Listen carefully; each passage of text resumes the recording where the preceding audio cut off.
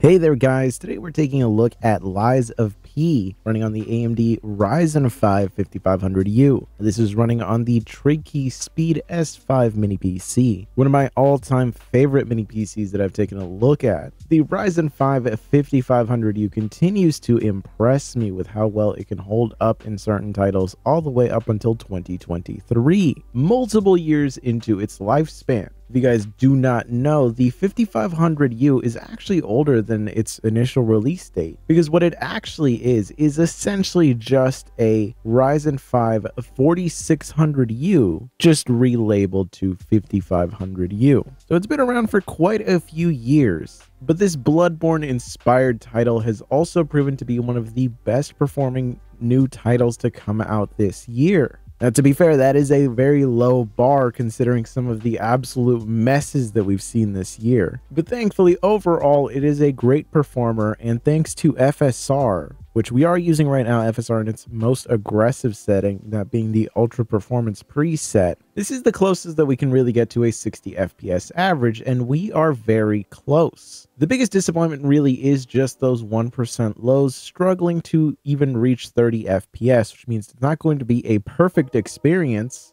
But if you're a fan of Bloodborne, well, this is practically a remarkable experience considering that you've become used to playing a game at around 20 FPS. Overall, a very, very impressive game indeed. Of course, you can always turn up the FSR setting from the Ultra Performance up to Performance if you're willing to take a hit in your FPS average and slightly in those 1% lows. But FSR proves to be a very, very nice addition to a lot of modern titles because it makes it very playable in a lot of these really low-end systems. So overall, I'm very happy with the result here. Now, of course, this is at 25 watts. If you're on a system that is only running at 15 watts, expect to take a pretty noticeable hit in the performance here. But anyways, I hope you found this helpful. If you did, be sure to subscribe, and I will catch you in the next one.